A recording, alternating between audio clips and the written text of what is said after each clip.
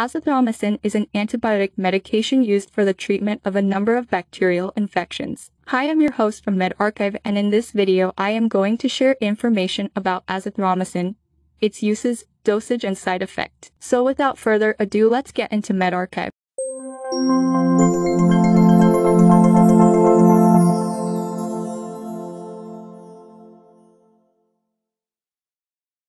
Azithromycin is used to treat many different types of infections caused by bacteria, such as respiratory infections, skin infections, ear infections, eye infections, strep throat, pneumonia, traveler's diarrhea, and sexually transmitted diseases. Azithromycin, Zithromax, is a macrolide antibiotic that was being investigated in clinical trials as a potential treatment for people with COVID-19 at the beginning of the COVID-19 pandemic. However, results of many clinical trials show that azithromycin did not improve patients' health when compared to standard COVID-19 treatments. The World Health Organization does not recommend azithromycin or other antibiotics to be used for COVID-19 in the Guideline Therapeutics and COVID-19 Living Guideline. Generic name of this drug is azithromycin, which comes under brand names as Azicite, azithromycin 3-day dose pack, azithromycin 5-day dose pack, Zithromax, Zithromax tri-pack, Zithromax Z-pack, and Z-max.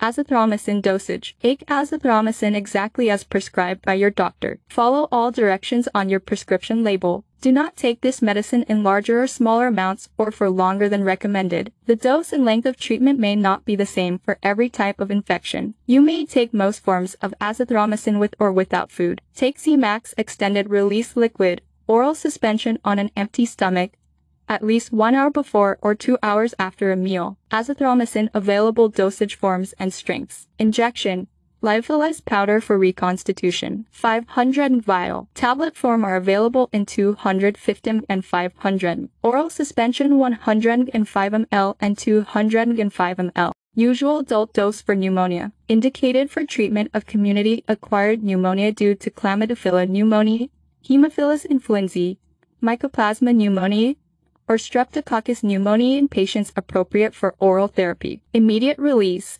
500 mg orally as a single dose on day 1, followed by 250 mg orally once a day on days 2 to 5. Extended release, 2 g orally once as a single dose. Parenteral, 500 mg IV once a day as a single dose for at least 2 days, followed by 500 mg immediate release formulation orally to complete a 7 to 10 day course of therapy. Usual adult dose for pharyngitis or tonsillitis or uncomplicated skin structure. Immediate release, 500 mg orally as a single dose on day 1, followed by 250 mg orally once a day on days 2 to 5. Maximum dose, 500 mg per day. Usual adult dose for sinusitis. Immediate release, 500 mg orally once a day for 3 days. Extended release, 2 g orally once as a single dose. Adult dose for acute bacterial exacerbations of chronic obstructive pulmonary disease. Indicated for treatment of acute bacterial exacerbations of chronic bronchitis due to Haemophilus influenzae,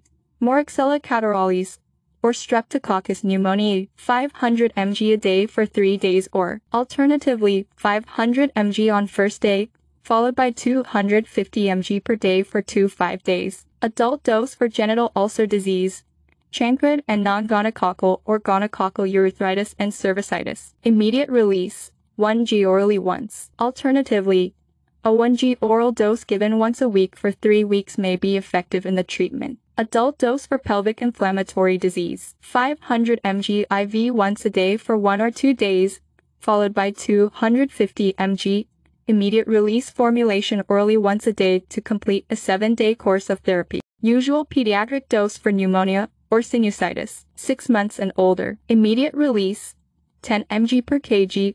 Maximum, 500 mg dose orally on day 1, followed by 5 mg per kg, 250 mg dose orally once a day on days 2 to 5. Extended release. Patients less than 34 kg, 60 mg per kg.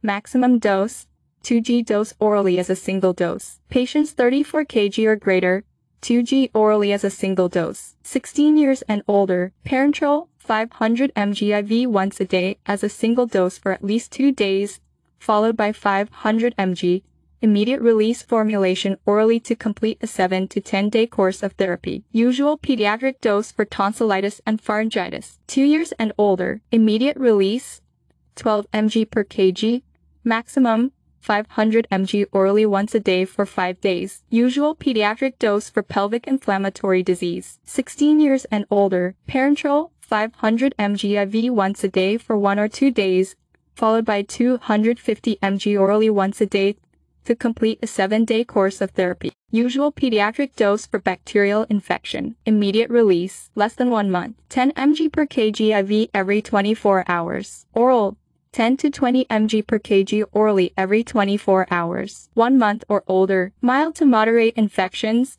5 to 12 mg per kg orally once a day. Severe infections, 10 mg per kg IV once a day. Usual pediatric dose for skin and structure infection. Immediate release. Patients greater than 45 kg, 500 mg orally on day 1, then 250 mg orally once a day on days 2 through 5. Patients less than 45 kg, 10 mg per kg orally on day 1, then 5 mg per kg orally once a day for 4 additional days. Azithromycin side effects. Get emergency medical help if you have signs of an allergic reaction to azithromycin. Hives, difficult breathing, swelling in your face or throat or a severe skin reaction, fever, sore throat, burning in your eyes, skin pain, red or purple skin rash that spreads and causes blistering and peeling. Seek medical treatment if you have a serious drug reaction that can affect many parts of your body. Symptoms may include skin rash, fever, swollen glands, flu-like symptoms, muscle aches, severe weakness, unusual bruising, or yellowing of your skin or eyes. This reaction may occur several weeks after you began using azithromycin. Call your doctor at once if you have severe stomach pain, diarrhea that is watery or bloody, fast or pounding heartbeats, fluttering in your chest, shortness of breath, and sudden dizziness or liver problems, nausea, upper stomach pain, itching, tired feeling, loss of appetite, dark urine, clay-colored stools, jaundice. Call your doctor right away if a baby taking azithromycin becomes irritable or vomits while eating or nursing. Older adults may be more likely to have side effects on heart rhythm, including a life-threatening fast heart rate. Common azithromycin side effects may include diarrhea, nausea, vomiting, stomach pain, or headache. Tell your doctor about all your current medicines and any you start or stop using, especially digoxin or clarithromycin or a blood thinner warfarin, Calmidin, Jantoven. Azithromycin is also prescribed for diseases other than which are mentioned in this video. Complete list of diseases in which your doctor may prescribe azithromycin are mentioned in description of this video. Remember, keep this and all other medicines out of the reach of children. Never share your medicines with others, and use azithromycin only for the indication prescribed. Always consult your healthcare provider to ensure the information shared in this video applies to your personal circumstances. MedArchive does not assume any responsibility for any aspect of healthcare administered with the aid of materials provided. The information contained herein is not intended to cover all possible uses, directions, precautions, warnings, drug interactions, allergic reactions, or adverse effects. If you have questions about the substances you are taking, check with your doctor, nurse, or pharmacist.